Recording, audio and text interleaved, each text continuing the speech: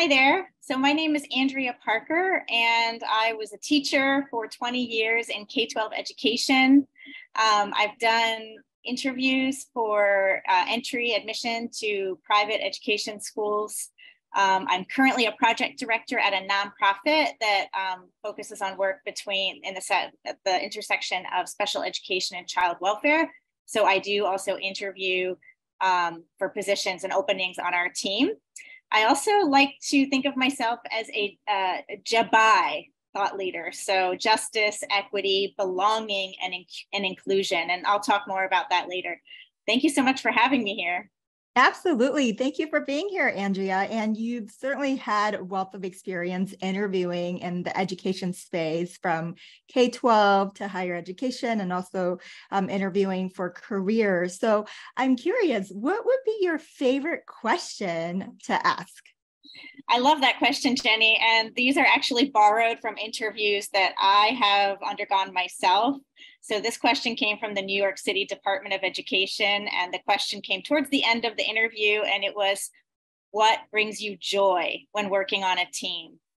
And I loved that question because it really helped me to not only reflect on that, but to know what they value as a team and what's important. So I like to ask that question to candidates as well, because I want to hear not only what they're interested in professionally, but also just what really makes them shine and glimmer.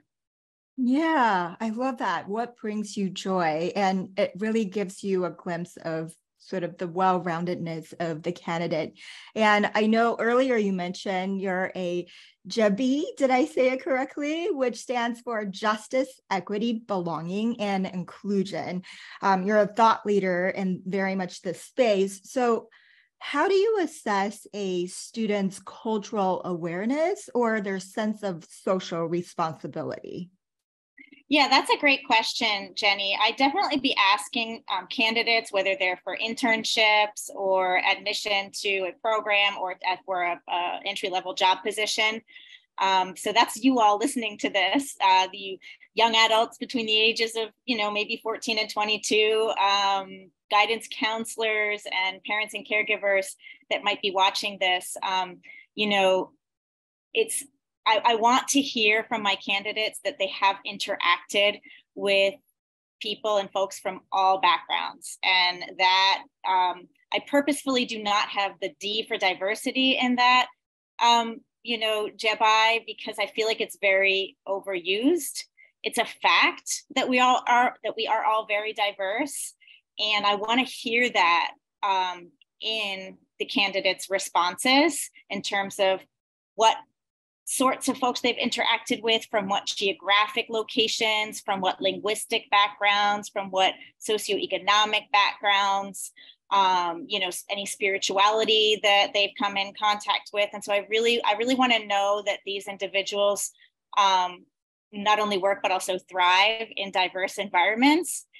And something that's really important, I think, to develop at the early stage. So when we're applying for an undergrad program or an early entry-level position, is the ability to confront and address conflict or problems without getting defensive, or at least recognizing our defensiveness and working through it.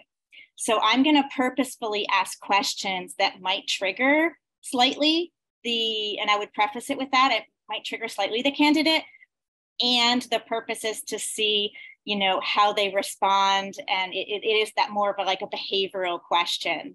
And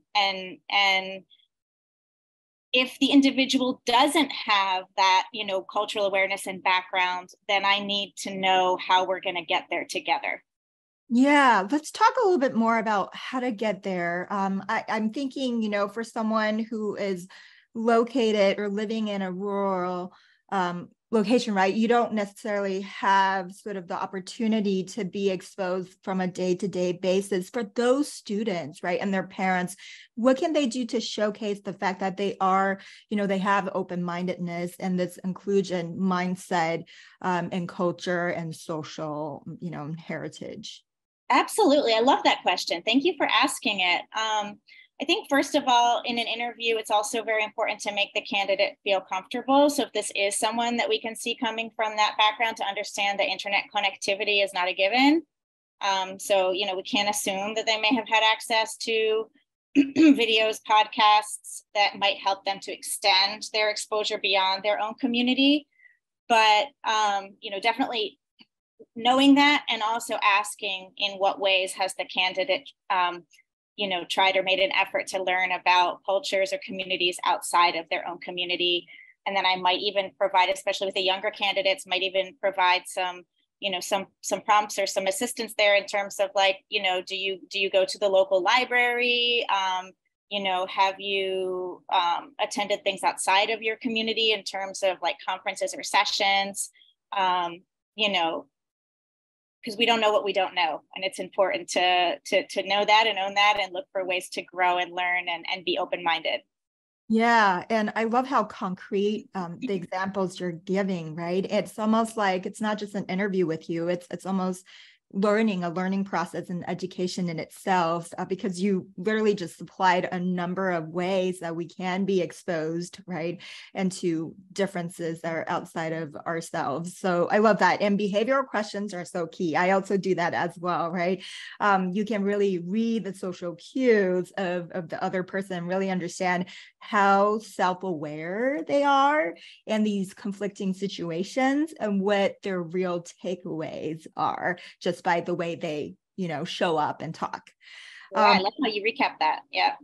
Yeah, thank you. Tell me about some, interview experiences that you've had, that weren't quite successful. And I'm curious, like, what are the stumbling blocks, and, why was it viewed as unsuccessful for you? So just one clarifying question, Jenny, do you mean candidates that I've interviewed that were not successful, or my own personal interviewing experience? Because I can speak to either. That's true. Your choice then. Okay. All right. So I think what's closer, well, I'll give an example of both. I once had a candidate that kind of didn't really stay focused on the questions and was going off on a lot of tangents. And although we all do that when we're speaking candidly to some extent, I think that led myself, but also more the team members that were part of the kind of interviewing committee, to wonder how focused, or how, because part of the job was actually taking support calls and kind of driving the person needing support and kind of guiding their rambling. So, we want somebody who can recognize their own rambling, and it didn't really seem like that was the case. My own personal experience, I feel like sometimes I have done a lot of interviewing, let me tell you, with a lot of organizations myself, and everything from public, corporate, private, nonprofit, state agencies. So I think I spend a lot of time researching the organization, and a lot of times I'm not spending enough time writing or audio recording how what's on my resume aligns to the job description. So for example, if in the job description, they're wanting me to facilitate affinity groups, right? Then I need to really speak to how I've done that. And they might not ask me, they're not going to ask me that concrete and clear of a question, right? They're going to say, how do you bring communities together? Right? How do you provide spaces for folks to work out, to work on their own identities? And then that's when I speak about that. I've always found it personally, and I'm speaking again to all of you watching this, that I'm somebody that I show up very good on paper, but when it actually comes to interviewing and that thinking on the spot, it's really hard. So what I need to do in the future is to have really clearly mapped out what's on my resume with what they're asking in the job description, just so that if that question doesn't come specifically, I know where and how to incorporate the response they're looking for. Wow, this is so insightful. And thank you for, even being, open about sharing your experience as an interviewee as well as an interviewer. And it's so incredibly important that we think we know ourselves. Obviously we wrote the resume and we know who we are, but when it comes to really concretely and concisely portray that in an interview, especially when stakes are high, adrenaline's running, it gets all jumbled up. And the fact that, you're mentioning we really need to take it one step further and really appeal to the specific context of that one particular interview, description, whether it's for a specific school or a specific role, that is so important. So one of my biggest takeaway from hearing you is, definitely record yourself, take some notes and really outline it almost like an essay so that we have this mental map of what we're going to say and the hot, things to hit.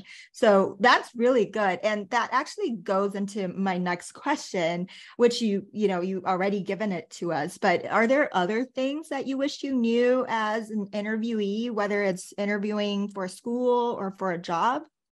Definitely, for sure. And that last question and your response, your recapping of it is a great segue into this, because I wish I knew earlier on that, particularly, at the mid-career stage, and really at any time, it's important it's a good thing when the interview becomes a discussion. When it's not just question, answer, that it feels like it's weaving together and flowing. That's a very, very good sign. And you can tell when it's happening. And when you leave, the interview has been successful. And I'll end with, another question that somebody recently asked me that I just loved. And I feel I could have done a better job answering when they, at the end, said, tell us something that's not on your resume. Yep. And so what I shared was like this cool fact about me that people always find really interesting, which is that I played on the 2004 Spanish Beach Ultimate World Championship team. Oh, so, my sorry, my dog's squeaking in the background. Granted, that's a really cool fact, but I could have done a better job at weaving it into the rest of the discussion. And ultimate frisbee is really important for building community. It's a huge part of the values that underpin ultimate frisbee, something like that.